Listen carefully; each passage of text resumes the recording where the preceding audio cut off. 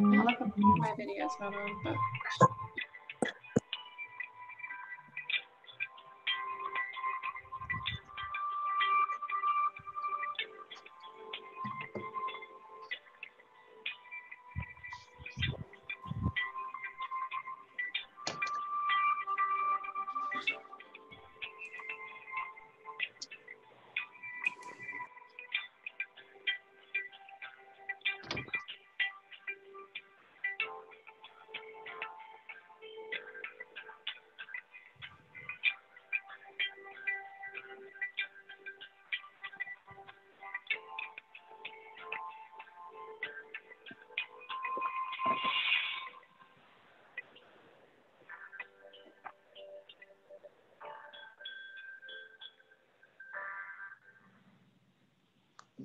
Welcome everybody. My name is Julie Potter and I'm the co-chair for Women in Leadership Victoria chapter. We are so thrilled that you can join us tonight. We have a phenomenal speaker for the career development workshop. And before I introduce you all to Heather, I just want to share a little bit about Women in Leadership with you and also about the Victoria chapter who's putting on tonight's event.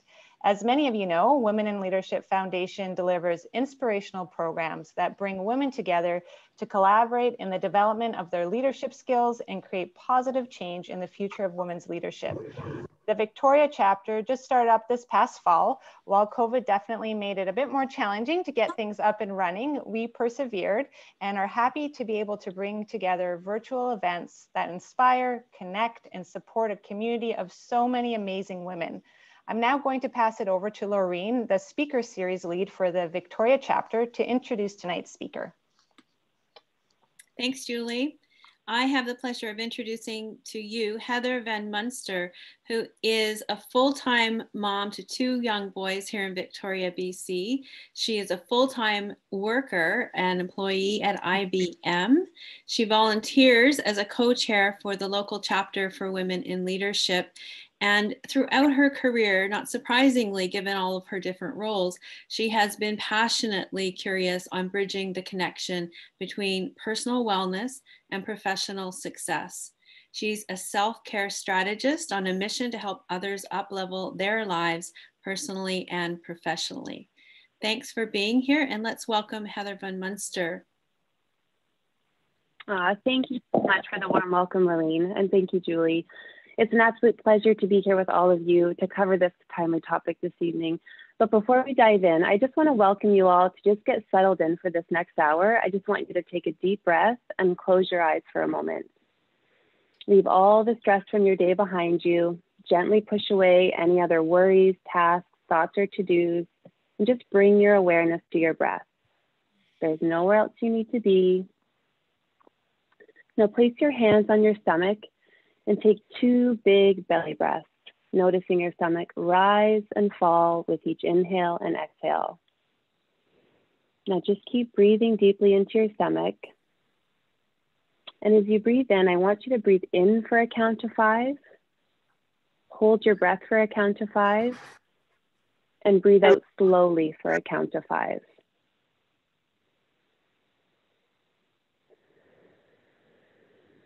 And let's just do this one more time. In for 5. Hold for 5. And out for 5.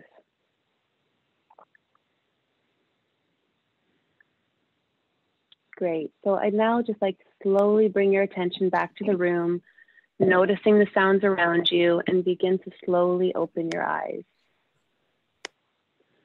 It just feels so nourishing when we just take that moment to reset. So now that we're all here and we're present, I just want to formally kick things off by saying thank you for carving out time for yourself today to explore these self-care strategies, which are essential to effective leadership.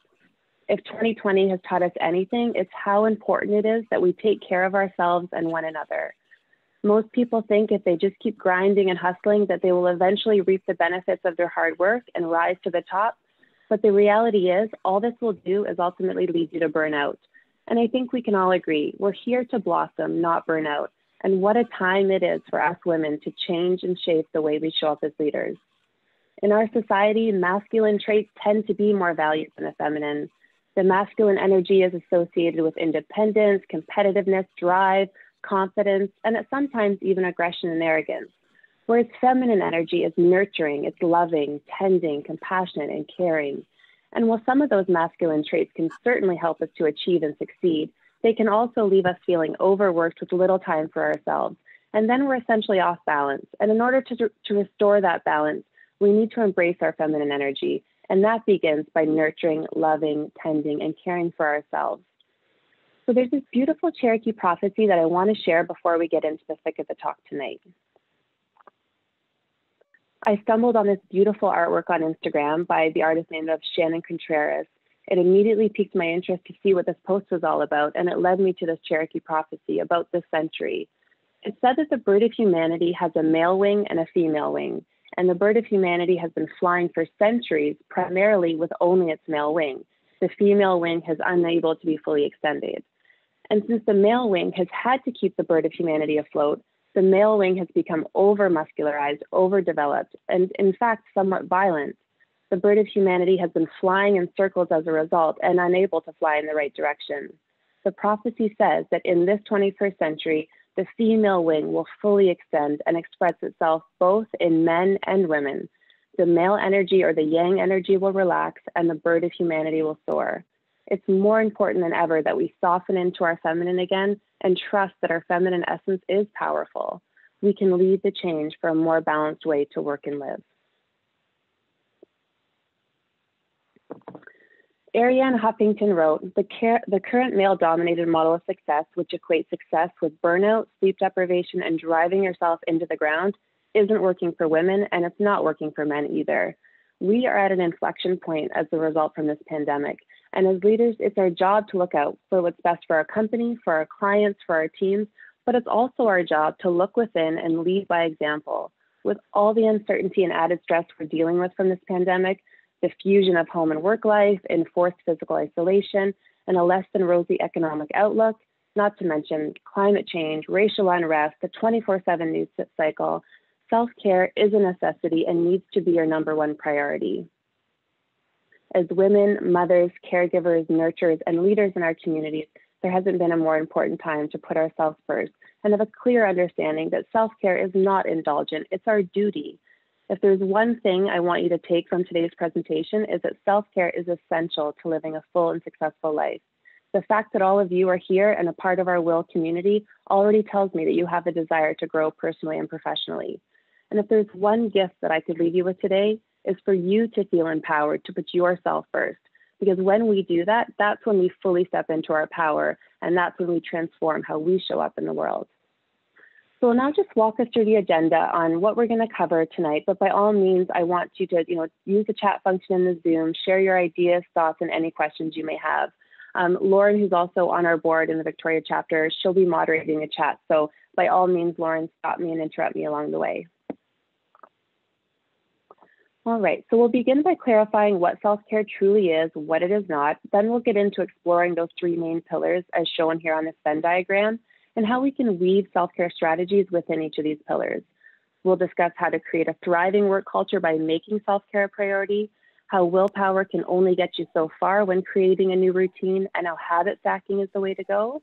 We'll touch on cycle syncing and how we can use our hormone cycle to our advantage. And then we'll wrap up with a call to action and open discussion. So what is self-care? By Google's definition, it's the practice of taking action to preserve or improve one's own health. 3 words I like here. Action. It takes work, but it's so worth it. You need to be intentional with scheduling self-care in. Preserve. Think of nurturing and maintaining what you've already worked for. Improve. Think of this as an increased capacity to be your best self as a whole.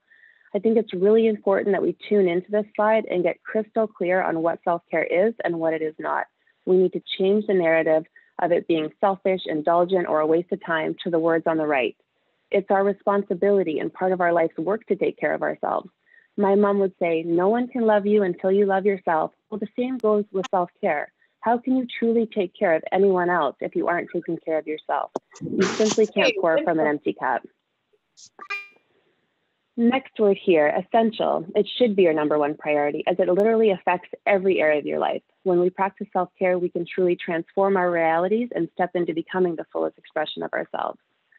We as women have come a long way in terms of progress and equality, especially in the workplaces, and we're working harder than ever. We're taking charge of our careers, our finances, our community and family needs. And it's time to fully commit to taking charge of our own self-care needs.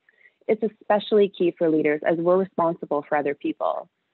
As a leader, you owe it to yourself and to your team to prioritize self-care and to lead by example. I like to think of leaders similar to athletes. Both roles, they require endurance, stamina, the ability to handle pressure, accountability, dedication to their team, strategic thinking, ongoing skill development, and resiliency. That's a big one. And lastly, to touch on the capacity building aspect of self-care, many people think it's just too much time, they don't have the energy, but the reality is that the more energy that you invest in the self-care, it's going to pay off big time. You will have more energy, you will make better decisions, and you'll be a more productive and effective leader. And just before we leave this slide, I just want to point out the word here, selfless, which they say is the opposite of selfish. I know we've been socially conditioned to think that being selfless is something to be proud of. I still hear it often. Oh, she's so selfless. What a wonderful, hardworking woman. But let's pause here for a moment. Why is being less of self something to be proud of? It's not, period. So let's rid ourselves of the notion that selflessness is a badge of honor and start to honor ourselves. All right, so now that we have that out of the way, let's break down this overarching term of self-care into 3 pillars. So as part of the successful leadership protocol, we need to ensure that we're prioritizing our physical, mental, emotional, and social needs. We'll discuss how food, hydration, movement, sleep, and the environment in which we surround ourselves in affects our physical body. We'll then explore how mental hygiene plays a significant role in literally everything we do, how we can use our breath, conserve our brain power, and how we can incorporate mindfulness, meditation, and manifestation into our daily lives, and the power of having a positive mindset. And the 3rd pillar here is all on how to honor our emotional and social needs by setting boundaries, incorporating self-care habits to build our resiliency, and how we need to keep more connected than ever, especially in this pandemic as we continue to remain physically distanced. So this first pillar is all about the physical, the environment we create within our bodies with the foods we use to fuel ourselves, physically keeping our bodies in motion, the importance of good sleep hygiene, and also exploring how our external environment is physically set up for self-care success. I've been in far too many meetings where folks are guzzling down their diet sodas or their juices and having those sugar-laden pastries, and then when it's about a half an hour, the entire vibe of the room lowers. People are yawning, slouching, getting distracted, not able to focus or make decisions, the list goes on. So choosing foods that fuel your body and getting an adequate hydration is key to how you perform. Think input, output, garbage in, garbage out, good in, good out. What you eat has a direct impact on how you perform. Eating isn't just about satisfying hunger, especially for women like us who are fully showing up in all areas of our lives. We're expending way more of our energy than we ever have before, which increases our energy needs and our nutritional requirements. When we think of athletes and how they eat, it's so specific to enhance performance. It's so much more than calories in, calories out. I firmly believe that food is medicine. Dr. Mark Hyman talks about how food is information and how it regulates almost every function of our body. He says that food is the code that programs our biology and that we can literally upgrade or downgrade our biological software with the food we consume. And as you can see, I've highlighted a handful of these performance enhancing foods on the slide. But what I really want you to focus on is just to choose whole foods that don't contain a laundry list of ingredients, additives, and preservatives. Think the outer aisles of the grocery store. This is the simplest and most effective rule to follow. As you know, there's so many diets out there and each unique to the individual. And I'm not here to tell you, what you should eat because I don't know your body. But what I want to highlight here is the fact that there is a direct connection on how you perform based on what you eat. And on the flip side of what to eat, quick highlight on what to avoid. Here, think the inner aisles of the grocery store. Sure, there's some great products in those inner aisles, but read the labels. The closer we can get to eating foods in their natural form, the better. Many health foods today are marketed as healthy, but they're actually highly processed and not ideal for us to consume. If there are just way too many ingredients or ingredients you can't pronounce or you've never heard of, it's just a good rule of thumb to leave it on the shelf. There's so many toxic ingredients out there that affect our physical health, brain health, and hormone health. So when you eat well, you feel better, you perform better. And choosing the right ingredients for success all begins with having a plan. So have you heard the saying, a Sunday well spent brings a week of content? Well, I am so on board with this. The hours I save during the week is so worth the time I spend on Sundays getting me and my family organized for the week. I always start with planning out the dinners and staples for lunches. Sometimes I'll dig out my cookbooks or browse Pinterest for some food inspo. And then from there, I lock down the meal plan, create the shopping list. Does anyone else cringe when their family says, what's for dinner? I know everyone's on meat, so just me. Well, it can be so laborsome just coming up with meal ideas day after day.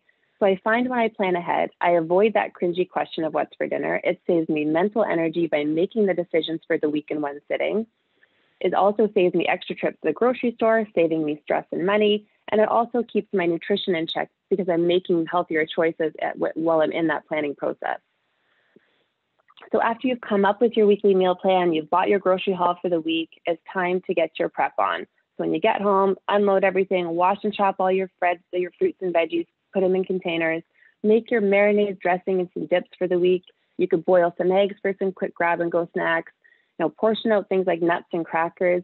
And another great tip for Sunday prep is batch cooking. So if I make a lasagna, I'll always make two, one for now, one for freezer. So think of those meals that you can double up on that you can save time for future. So think of anything that freezes well, soups, stews, anything like that. So trust me, the time and energy you'll save all week long by dedicating a few hours on Sunday is a total game changer. Try it for a week and see what you think. All right, now on to hydration. Coffee isn't the only thing that will help us achieve our leadership goals. Don't get me wrong, I love coffee and wine, but too much will just lead to dehydration, which leads to a decrease in cognitive function, decrease in performance, not to mention exhaustion, headaches, muscle cramps, difficulty focusing, irritability. Drinking enough water each day is crucial for so many reasons. It helps to regulate your body temperature, it keeps your joints lubricated, prevents infections, it delivers nutrients to our cells, keeps our organs functioning properly. It also improves our sleep quality, cognition, mood, the list goes on. And although the old standard for hydration was consuming the 8 glasses of 8 ounces a day, the truth is that proper hydration really does vary on gender, age, and lifestyle. So as a minimum, what you can do is take your body weight, divide it in half, and that's how many ounces as a minimum you should drink a day. So if you're 150 pounds, aim to drink at least 75 ounces of water a day. And as you can see, I've just noticed a few tips here how to increase your water take. So start your day with water. I always drink approximately 16 ounces of warm water with lemon and apple cider vinegar before I have my morning coffee. And this does a few things. It gives me a head start on my daily water intake. It stimulates my digestion, gives me a dose of vitamin C, puts my body in a more alkaline state, and it also sets the tone for healthier habits for the rest of the day. You can also add water reminders to your calendar. Bring your water bottle everywhere you go. Keep a log of your water intake. That way you can be tracking your hydration goal to see where you're meeting and where your gaps are. And again, if you're just one of those people that just doesn't like the taste of water, try to add natural flavorings like cucumber, watermelon, lemon. And then obviously like herbal teas, hydrating foods, those are also a great way to chop up your hydration needs. Okay, so now that we've covered what should go into our bodies, we're going to move on to the movement aspect of self-care. Has anyone heard the saying, sitting is the new smoking? As we're all sitting here, scary, right? Just as I say food is medicine, movement is also my medicine. I think there's still this idea out there that people think they're already so exhausted that they just don't have the energy to exercise, when in fact, movement makes energy. It delivers oxygen and nutrients to your tissues, giving you more energy to burn throughout the day. It serves as a natural stress reducer. It combats chronic stress, improves the quality of your sleep, helps to sharpen your focus, and increases your productivity and improves your overall mood. And I get that busy professionals find it hard to fit exercise into their hectic schedules. However, with all the known benefits, we can't afford not to invest the time to making movement a priority in our day, as we know it's going to ultimately increase our productivity, our leadership effectiveness, not to mention all the physical benefits we gain as well. More and more companies are allowing employees to exercise during the workday. big giants like Google led the way with in-office gyms, Nike having in-office yoga, as they're seeing the benefits that it brings to their business by seeing how much more productive their employees are post-workout. Even just scheduling some stretch breaks into your day can bring great benefits. A body in motion stays in motion. And remember, any amount of movement is good movement. So schedule it in, make it a priority. Okay, speaking of priorities, let's talk about sleep. Sleep, something we probably all need more of, including me. And as we shift more into the feminine, we need to ditch that whole "we will sleep when we are dead" concept, as this is just adding to the list of things that are bringing us to burnout. Sleep is an essential function that allows our bodies and minds to recharge. When we think of muscle building, it's all about the tear and repair, work the muscle to fatigue and then allow it to rest so the muscle grows. So when we're trying to grow our business or simply just grow professionally, we need to have a healthy sleep routine. When we deprive ourselves of sleep, we increase the risk of a weakened immune system, weight gain, reduced brain power, heart disease, diabetes, the list goes on. Just like we need food, water, and oxygen to survive, we also need sleep. Invest in rest. The payoff is well worth it. And here are a few sleep hygiene suggestions that you can consider incorporating into your routine. So if your mind is buzzing and thoughts are swirling, write them down so you don't take those to bed with you. I also find having a wind down routine helps my brain and body to know it's time to shut down for the day. Through the health app on my iPhone, I set my sleep schedule for the week, and then each night it prompts me 30 minutes before my target bedtime to start to wind down. At that point, my phone also goes into sleep mode, so I'm not interrupted with all the pings and dings from emails and texts. In my wind down time, this is when I also take my bedtime supplements. I currently only take magnesium. And side note on magnesium, it's often referred to as the miracle mineral, as it supports hundreds of chemical reactions in our bodies. It can also help with sleep by relaxing our muscles and calming our nerves. And then after I take my supplements, I have a cup of tea, I set my things out for the next morning. It's a pretty basic routine, but it works for me. And lastly, keep your room dark and quiet, and do aim for 8 hours of sleep each night. Right, so now that we've covered the importance of what goes into our bodies, how we should move our bodies, allow our bodies to rest and truly recover, I want to quickly go over how we can ensure our external environment is physically set up for self-care success. As most of us are working from home, here are a few strategies to help keep your physical environment in check. Designate a workspace just for work. Stay away from that designated space when you're not working. Ensure your desk, monitor, and chair are also set to the right height. By implementing good ergonomic solutions, you're going to be more comfortable and more productive, and will also hopefully help you to avoid all those costly chiro appointments. Good lighting. Lighting is an area people don't really think about. Overhead is best over lamps, but nothing beats natural light. Working in a space with natural light will reduce headaches and eye strain, and also allows you to be more productive. Make sure that your monitor's brightness isn't too dim or too bright either to avoid eye strain. Essential oil diffusers. I love having these diffusers in my home, and I do have one just specifically in my office. Certain oils can enhance energy, focus, drive, level of alertness. A few that come to mind that are great are peppermint, rosemary, lemon, and frankincense. That's an awesome one for focus. There's so many out there, so look for a few that vibe with you. You may also want to consider having some plants in your home, in your workspace, or hanging some inspirational art or quotes as an added touch to improve your sense of well-being. Again, find the things that vibe with you. And declutter daily. Things have a habit of collecting in our home offices, all kinds of things, especially when you have kids. Make it a habit to purge your home office daily of whatever is taking up space and not serving any purpose. And beyond decluttering our physical space, let's now look at how we can tap into activities that declutter our minds to reduce stress and care for our mental health. So I'll just give you a moment here to look at these stats that the University of New Brunswick has published.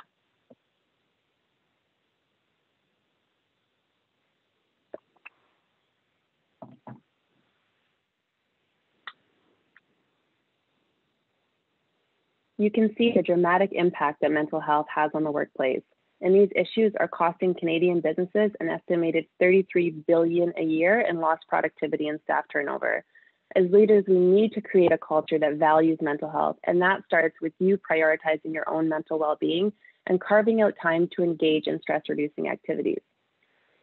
Let's be honest, leading and managing others is stressful. The Global Organization for Stress reports that 80% of people feel stress at work. So let's look at a few strategies to reduce our stress through breath work, how we can manage our mental energy by conserving brain power, and the power of meditation to keep our mental health in check. Deep breathing. It's one of the best ways to lower stress in the body as it sends a message to your brain to calm down and to relax. It increases the supply of oxygen to your brain and stimulates the parasympathetic nervous system, which promotes that state of calmness. When you're taking big, deep belly breaths, you're actually shifting and releasing negative energy instead of storing it, which is so important because all that stored up energy manifests into muscle tension, which can also lead to other physical ailments that you don't want to have to deal with. So if you're finding yourself overwhelmed and stressed, just breathe. It's the easiest and quickest way to quiet your mind and calm your body. You can do it anytime, anywhere. It doesn't cost a thing, and you always have this tool with you. Okay, now let's look at how we can manage our mental energy by conserving our brain power to boost mental performance and enhance our mental health. Do you feel exhausted at the end of your day or even partway through your day? I know I do. Have you heard of the term decision fatigue? Well, basically what that is it's a decline in energy and focus you experience after making too many decisions, which leads to poor decision making. In this hyper digital world we're all living in, we're being pulled multiple directions minute by minute, having to make decision after decision. Can anyone guess how many decisions on average we make a day? Okay, go ahead and just type a number into the chat, any number, how many decisions we make a day. Lauren, feel free to shout some out because I can't see them.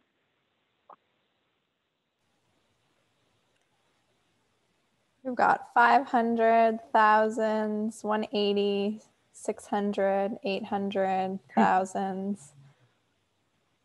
Not even close. I couldn't believe it when I read it, but according to the Wall Street Journal, the number is 35,000. That's right, 35,000 decisions every day. I really don't know how that's possible, but that is what's published. Researchers at Cornell University estimate we make 226.7 decisions each day on food alone.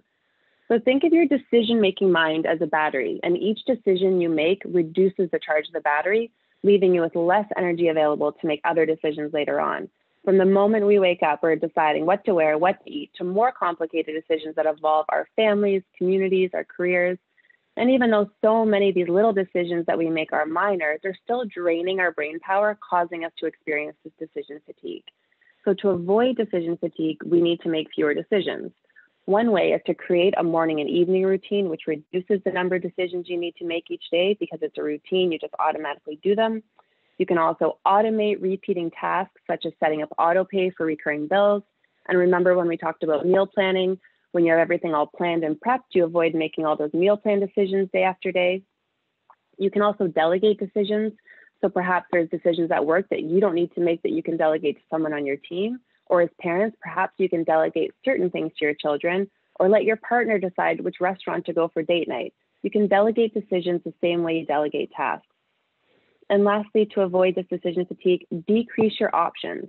Have you ever noticed that Barack Obama, he only wears the gray or blue suits, Mark Zuckerberg with his iconic gray t-shirt, Steve Jobs with his black turtleneck and jeans?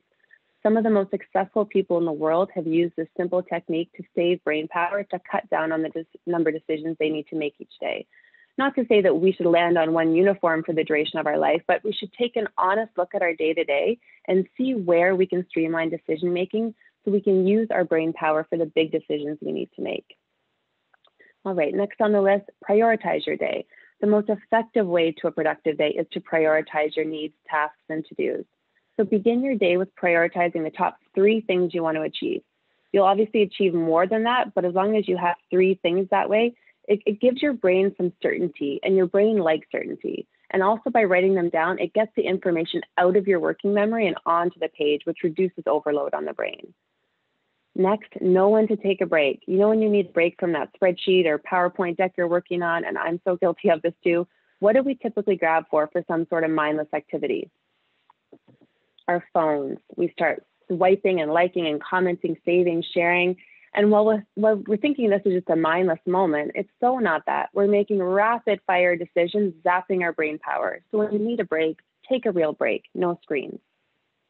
Avoid multitasking. Think about how many times you've answered emails while sitting in a meeting. Guaranteed you missed parts of that meeting, which required you to circle back to seek clarification, adding even more time to your day. Or perhaps you forgot to add the attachment in that email you were trying to send because you were also trying to listen to what was going on in the meeting. So essentially, you didn't accomplish either things, and now most likely you're feeling a rise of stress in your body. Multitasking seems like a great way to get a lot done, but our productivity goes down by as much as 40%. And the last bullet here, take the time to schedule in some mental breaks, which I refer to as these power of pause moments. We aren't just human doers, we're human beings, and having these power of pause moments is essential to your productivity and your performance, and also works wonders for reducing stress. You can take a walk or do some stretches. Anything that takes you away from your focused work for at least 15 minutes will allow your brain to catch up with you.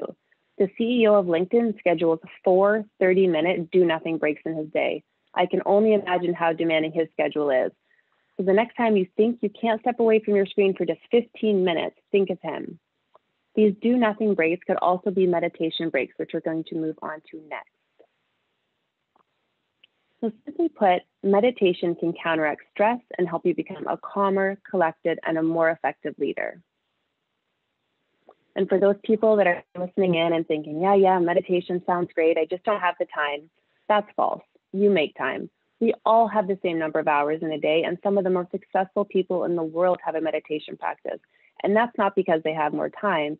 They make the time because they know that when they have less stress in their body, they're going to make clearer decisions. They're going to accomplish their goals faster. They're going to see the increase in their productivity. So let go of the idea that you don't have time and reframe it as, I can't afford not to make time.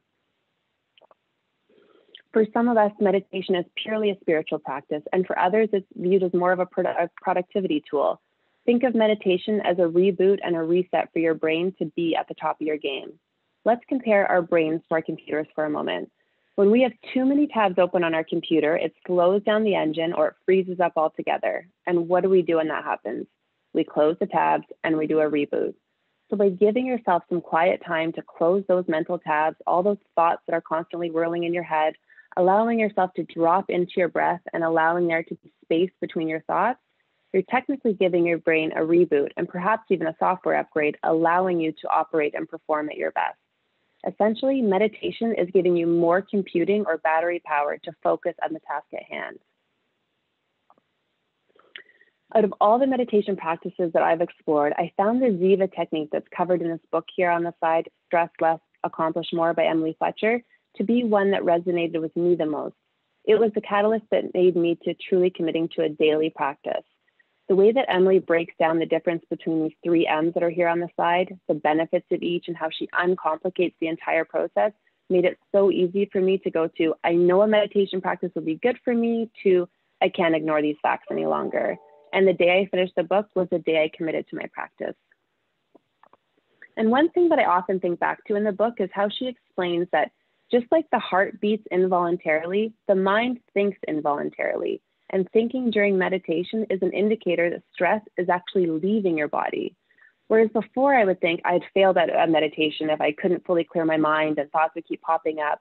But that shift in perspective changed the entire way I feel about meditation now.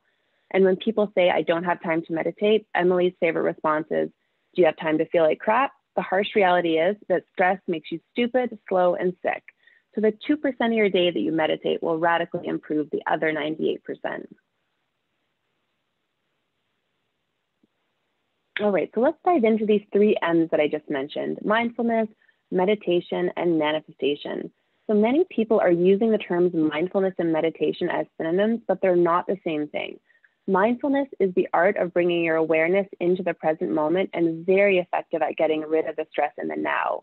Meditation is giving your body deep healing rest and getting rid of stress from the past. Manifestation helps you to create and clarify and achieve your goals for the future, and that activates the creative center of the brain.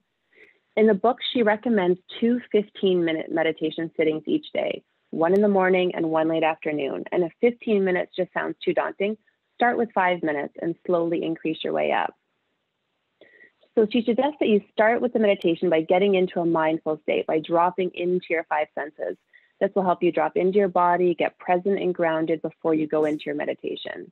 And in the book, she suggests repeating the same word for the duration of the sitting. So if you take her course, she gives you a custom mantra, but in the book, she just offers using the word one. So you just say that on repeat. And there will be thoughts that pop up, but you just acknowledge them. You bring your awareness back to your breath, back to your mantra until you feel that your sitting is almost complete. And then you slowly shift into your manifestation zone where you're visualizing the reality that you want to create. So let's say you're wanting to rid yourself of some sort of health condition. Picture your body physically healing itself from the inside out. Tap into those emotions that you'll feel once that condition is gone. So you're imagining whatever it is as if it's already happened. And then by the time you go through these 3 states or these 3 M's, you'll be surprised how fast 15 minutes really does go by. So this is just one meditation technique that I'm offering here, but any meditation is good meditation. There's so many great apps out there for guided meditations as well, if that resonates with you more. A few that come to mind, there's Headspace, there's the Calm app, Insight Timer is a great one. And I think they all offer a free trial, so try them out and see which one works best for you. And in Emily's words, we meditate to get good at life, not to get good at meditation. There really is no downside to meditation. And looking at the stat here from the Business Insider, after interviewing 140 people at the top of their fields, Tim Ferriss has discovered that 90% of them share the same habit, meditation. So before we wrap up this segment on mental health, I want to have a quick look at mindset. So mindset affects our actions and our beliefs affect our behaviors. We can either have a fixed or a growth mindset.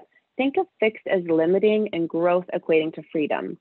So a person with a fixed mindset is constrained by their beliefs and thoughts. They tend to avoid challenges. They give up easily. They just keep doing what they think is working. Whereas a person with a growth mindset embraces new challenges. They have a willingness to persist and they're open to trying new things. Chances are most of us go between these two mindsets depending on what we're going through or what we're dealing with. And we all have triggers that can activate that fixed mindset. However, we have the power to shift our mindset by telling ourselves a different story. And that starts with the language that we use. So instead of saying, I don't have time for self-care, say, I will make time for self-care. When we become acutely aware of our inner dialogue, that inner voice, we can then manage it. Every time a negative thought pops up, flip it on its head and rephrase it into a positive one. Now let's look at these 2 words, could versus should, in relation to self-care. So I'm sure many of you, as we've been going through these slides, have said to yourself, oh, I should eat better, I should exercise more, I should meditate, I should. But what if we replace the word with could? I could eat better, I could exercise more, I could meditate. Doesn't that just feel better? It gives you the power to take control versus feeling powerless in the world of shoulds. So with that, I encourage you to really tune into your thoughts and your inner voice. Be mindful of the words you use. All right, so now that we've explored some strategies on reducing stress to protect our mental health, let's explore the 3rd pillar on emotional and social. Right, so this pillar is one of the most important facets of your self-care practice, but often overlooked. So number 1, boundaries. It's our responsibility to set our own boundaries. We teach people how to treat us. We need to ensure that we're putting our needs first. I love the term, limits are liberating. Learn to say no to others so you can say yes to yourself. As women, we tend to be people pleasers and we want to give, but it's usually at the cost of our own well-being. We love to help. It's natural to want to jump in and help someone out in need, but it's important to take a step back and ask yourself, are these people actually asking for my help? I find myself extending my offer when no one's asked. I simply just take it on without thinking. And in some cases, by doing that, I overextend myself. I take on other people's problems and it zaps my energy reserves that could have been used for something else. It's great to give and help and be of service, but just keep that awareness with you to protect your energy. Helping can also be looked at as another word for control. So just let that marinate for a moment. I also think we need to be more diligent with setting boundaries around our social media consumption. I'm sure all of us are following people in our social networks that make us feel less than. They say comparison is a thief of joy, and I couldn't agree more. I have started unfollowing accounts that trigger me, that make me feel less than, or simply just don't align with the vibe that I want to feel. So next time you go to add a new account to follow, look for 2 accounts to unfollow. Our time is precious, and why waste a second of our time consuming media that adds any amount of negativity or stress to our lives? You don't owe it to anyone to follow them. Weed your feed. Give yourself permission to let go of the people who are draining your reserves. Unfriend, unfollow, unsubscribe to anyone or anything that isn't serving you. Next is building resilience. This is the ability to adapt well in the face of adversity. Well, I think we can all agree resilience has been the word of the year. Keeping your self-care in check helps you to keep your body and mind primed to deal with situations that require resilience. So basically, by prioritizing your self-care, you're also building your resilience. Next, connection. Human beings, we're social animals. We all have the need for connection to others on some level, even the introverts. Brene Brown talks about how we are biologically wired to love, be loved, and to belong. And when those needs are not met, we don't function as we're meant to. In this physically distanced world we're all adapting to, there's even a greater need to connect with others. Having the Zoom session here tonight serves as a great connection point, so kudos to all of you for showing up. I encourage you to make those phone calls to friends, show up to the online events, and be intentional about keeping your connections alive. And last on the slide here, community. I think it's really important that we recognize that perhaps self-care comes easier to some than others. It's one thing to say, take care of yourself, self-care is important, but if the environment around you is unhealthy and it's not fostering that care, then it doesn't matter how much self-care you try to do, there will always be that gap. So be the leader in your space to embrace and encourage self-care and lead by example. If your community and your team knows you honor self-care, then it sets the tone for them to do the same. Which brings me to the next slide on how to create a thriving work culture by making self-care a priority. Let's just look at this quote here on the bottom. So many people spend their health gaining wealth, and then they have to spend their wealth to regain their health. Your health truly is your greatest asset, and it should be important to leaders and organizations to value the company's greatest assets, which is their people. One of the biggest challenges leaders face is finding that sweet spot between the business needs and employee welfare and wellness. We obviously want a high-performing team, but not at the expense of someone else's well-being and mental health. I still hear people in my organization celebrating the folks who work late, the colleague that feels the need to respond to that email that was sent at 11 p.m. This is a slippery slope where individuals attach their feelings of self-worth to the amount of work they're doing. And when employees are in that constant hurry and hustle mode, they're at high risk of burnout, which is a huge driver of employee turnover. So instead of celebrating working overtime, try to open up communication about ways to include breaks and downtime throughout the day. Highlight the fact that rest is critical to their productivity. Again, lead by example. Show your team that you prioritize your own self-care needs and that you encourage the same for them. When they see you practicing self-care and embracing that work-life balance by taking regular lunch breaks, working regular hours, keeping work correspondence within working hours, your team will feel that they can do the same. I also encourage all leaders to have individual check-ins with their team, as a lot of people, they're just not comfortable speaking up in a group. This creates a safe space for the individual to share their burdens and struggles and is a great way to create those healthy work bonds. You never know what other people are dealing with, and it's not your job to take it on, but as a leader, I think it's incredibly important to check in and offer resources that are readily available to them. And when we're eventually back at the offices, we as leaders can start to plan healthier company-sponsored meals. If our companies want to encourage healthy eating, then we should be offering healthier options. And lastly, encourage breaks away from a screen. Adopt walking meetings for those meetings that you don't need to be in front of a screen. I'm sure you've all heard the term Zoom fatigue, and this is a great way to get that much needed break from the screen while still being productive.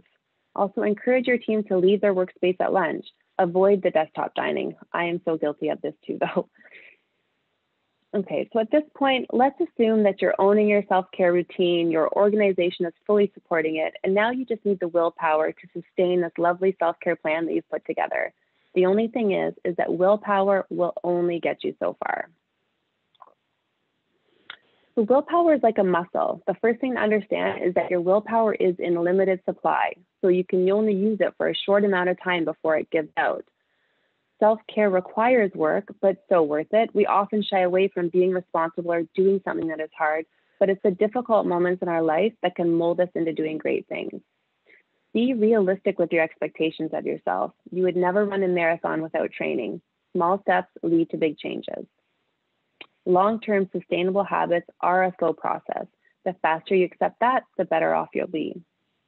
And build on existing habits with habit stacking. Okay, so some of you are probably wondering, what is habit stacking? Well, it's attaching a new habit onto an already existing healthy habit to make it stick. Habit stacking is the fastest way to build a sustainable routine. So as you can see, there's some examples. So after I turn off my alarm in the morning, I will drink 8 ounces of water. After I get out of the bed in the morning, I will immediately make the bed. So the key to success with habit stacking is you start with small expectations, build the muscle memory of completing your routine, and then you add more tasks once you're consistent. So next slide is that we're going to look at some strategies that we can consider to incorporate into our routines. All right, so this one is all about bookend your days with self-care.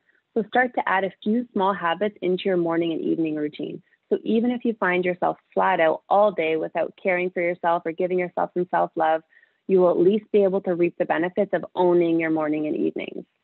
So wake up 1 hour earlier so you have dedicated time just for yourself.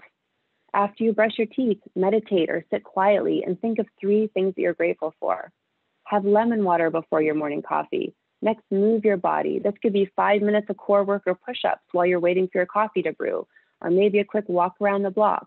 Whatever works, just commit to some sort of movement to get your blood flowing first thing.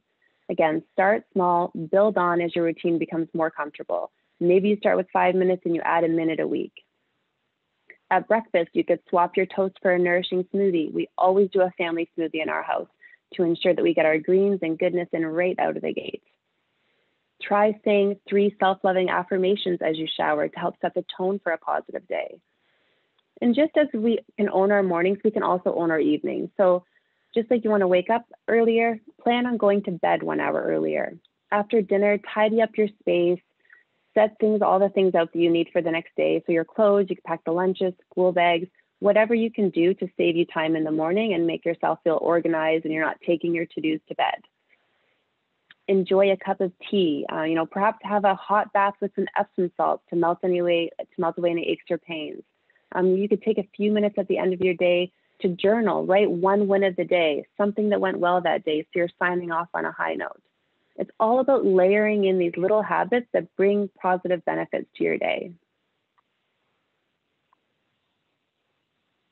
So we are what we repeatedly do. Excellence then is not an act, but a habit. And remember, habits are things that we do automatically. Routines are a collection of these habits that you do on a regular basis to bring order to your day. High achievers tend to have solid routines. I encourage you to leverage habit stacking as you endeavor to upgrade your routine. Okay, and now we're going to switch gears and we're going to get into cycle syncing. I just felt a self-care talk for women just wouldn't be complete if we didn't consider how our self-care needs shift with the seasons of our monthly cycle.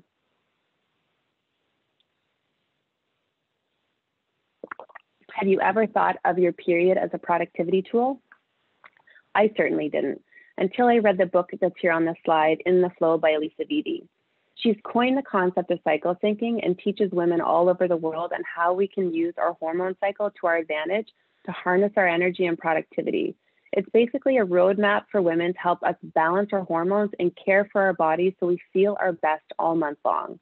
It works by syncing up our daily activities, so what we're eating, how we're showing up at work, our social, our fitness routines, and it's syncing that up with our internal rhythm.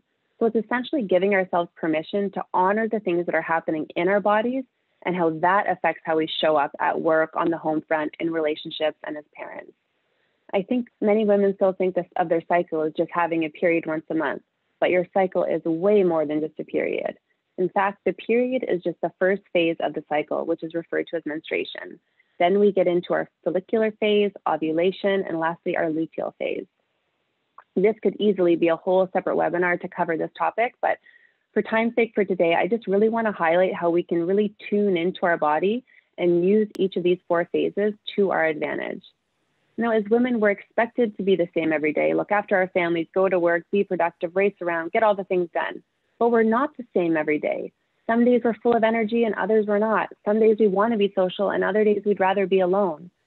And when I first learned that men go through an entire hormone cycle every 24 hours, whereas our cycle is on average around 28 days, it really made me start to think of how we're expected to show up with that same level of energy and grit every day, day after day. And that's just not our reality. Hormonally, each day is a new start for men, whereas women, we have an entire month of hormonal changes affecting our energy levels. So meaning that we're not naturally supposed to show up the same every day with the same amount of energy every day. Our bodies are like the cycles of the moon, constantly changing in cyclical nature. So Heather, we just have a little bit of a discussion here around for those individuals who are going through menopause. Oh, great question. Yes. So actually in this slide here that I have, they're not written in here, but I'll kind of touch on each phase. You can also sync it to the moon. So if you're postmenopausal and you're not menstruating, you can follow the cycles of the moon because there's the 4 phases, just like these 4 phases here, and also like the 4 seasons. So it's all connected, which is so cool. When I first learned of this, I was just fascinated by it. Did Lorraine teach you this? Because Lorraine just wrote that down as well. Oh, really? No. And I can't see the chat either. So sorry. Thanks for letting me know, Lauren. No, that was perfect. We're on the same wavelength. No. Yeah, you were speaking about it just as she wrote that. So that was perfect. Oh, that's hilarious. Yeah. Love it. Yeah, okay, cool. So let's go through it. So again, our cycle is made up of these 4 phases. So menstrual, follicular, ovulation, and luteal. And the number of days on the slide here, they represent typically how long each of these phases last. So menstruation, typically 3 to 7, follicular, typically 7 to 10, so on and so forth. So as we look at each phase, we can also look at its own season. So from left to right, let's just go through it and let's see how we can best support ourselves at work, how we eat, how we move our bodies, and the level of energy that we're working with in each phase. So in menstruation, think of the new moon, think of the winter season. This is a reflective phase, the darkest phase, quiet, think solitude. This is a great time to evaluate projects, analyze and use the strength of your intuition to see how you're doing with projects, and if necessary, make any course corrections. In this phase, you'll also want to up your protein, iron, and healthy fat intake. You'll want to focus on lower intensity type movement like walking or yoga or Pilates. In the follicular phase, think of the waxing moon phase, spring, renewal, and increase of energy. So this is a great time to get creative, start planning new projects at work, brainstorm with colleagues. Eating a little bit lighter in this phase will also make you feel more energized because your hormone levels begin to rise here. And because you have a bit more energy, you may want to hit that cardio class, or you may feel more inclined to network and collaborate with others. Next is the ovulatory phase. So think full moon, summer, high energy, radiance. Connecting with others is the heart of the ovulation phase. So communicate, collaborate, and now is the time to have those big, important discussions with your boss, coworkers, clients. Eating a little bit more on the raw side, so raw fruit and veg and the lighter grains, this will serve you well here. You may want to increase your workouts because you're going to have even a greater rise in energy. So do those HIIT classes, and you'll probably feel an increase in self-confidence and self-esteem. Most likely you'll find it easier to connect with others in this phase. And then now at the luteal phase, which is the longest phase. So here, think waning moon, think autumn. Once you're in your luteal phase, your energy really begins to turn inward. So think of completion, nurturing, tending. This is the ideal time to wrap up loose ends, projects, or any tasks that have been lingering. You may want to avoid networking events or adding any extras to your calendar to conserve energy. Here, you really want to fuel your body with like cooked leafy greens, high fiber foods, work on strength building exercises over cardio. Yeah, so hopefully this gives you just a bit of a framework to just be more mindful of where you're at each day and each week in your cycle, and how we have the power to really schedule our life in a way that honors our body's needs. So let's work with our bodies instead of pushing against them. So I hope you all see the importance of having a better connection to your body and how you can really leverage self-care to unlock the full potential in all that you do. So when you're at work, how you're fueling your body with the foods you're choosing, how you're moving your body, and just being really respectful of the energy that you have within each phase and trying to not overdo it. And as we begin to wrap up for the evening, I just want to go for now from awareness to action. So by now, I hope you can clearly see there's a direct connection between personal wellness and professional success. Leadership is a lifelong marathon of learning, and when we learn how to first take care of ourselves and how to activate the power of self-care, we're able to bring forth a new style of leadership where we're better equipped to lead our teams, guide our companies, support our communities and families, and live with more intention, grace, and ease. The never-ending to-do lists, they're not going to end, but how you prioritize your list will be key in effective leadership.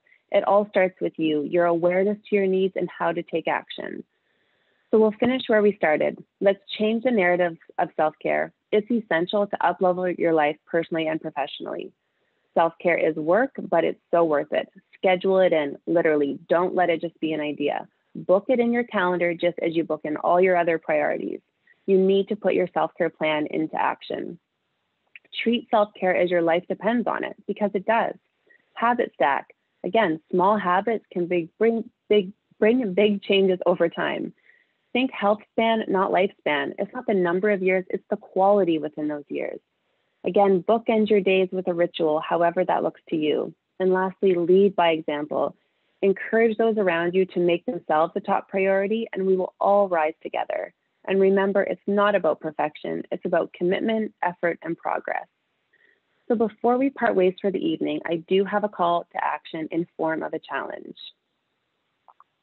So I thought it would be fun to have a 1-week self-care challenge that we can all do together to incorporate a little more self-care into this coming week.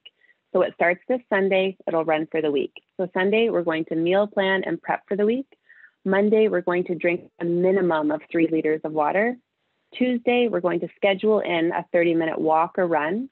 Wednesday, we're going to schedule in an hour to declutter our home office. Thursday, we're going to think of 1 win of the day and journal that in and go to bed 1 hour earlier. Friday, we're going to wake up a half an hour earlier and have some time to meditate and or stretch, or both. Saturday, connect with a friend or family member, phone call, walk, whatever is safe and works for you. It's so important to keep our social connections alive. And I hope that you stay connected with us too. So tag us on Instagram. Our handle's on the slide here at will.victoriachapter. Show us how you're incorporating self-care. And I'll also post this on our Instagram feed as well for you to refer back to. I really look forward to keeping the conversation alive and supporting you all on your self-care journey. Thank you so much for taking the time to join us this evening. I hope you're feeling more empowered to put yourself first. And I'd now like to open the lines to hear what's resonating with you. And if anyone has any other self-care strategies to add to the conversation, that would be wonderful.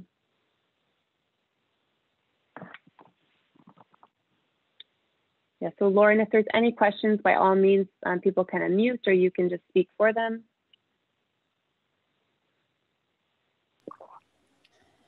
No other questions, just a comment, just saying thank you very much for the great and well-organized presentation. Someone had to move on to the next meeting, so have a good evening.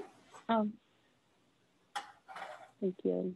I love the idea of the challenge though. I'll definitely join in on that. Hi. Well, it's like the little things will spark bigger things. Oh. So can we unmute and speak, or? Oh yeah, by all means. Okay, so I just wanted to add that I'm not sure if you said it, but spending time in nature is also like another good way to self-care. Is my best way to self-care. Yes, fresh absolutely. air. I'll just turn on my camera so you guys can see my face. But yeah, so so nature, I think fresh air and just feeling small, like when you, especially if you're in BC, because this is a Victoria, so especially if you're in BC, there's a lot of like nature around, and I feel like it's one of the best ways to self-care. So going for a hike or just going to a park, just being around nature so you can feel small, it kind of, and feel like you're connected, it kind of makes you want to take care of yourself more. Absolutely. I know we say in our family, get some vitamin N, vitamin nature. Exactly. Yes. No, I so appreciate you bringing that up. Thank you. You're welcome.